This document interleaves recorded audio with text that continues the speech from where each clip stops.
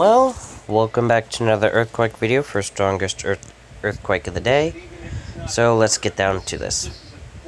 5.8 magnitude earthquake hit the Balleny Islands region.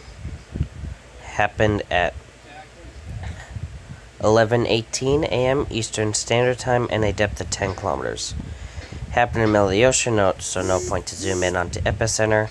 And yeah, I basically had to zoom out this much to get any land contact. So, yeah, it's that bad.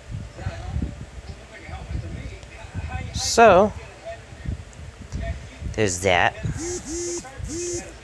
And not much else to go off of. So let's just clear notifications and end video from there.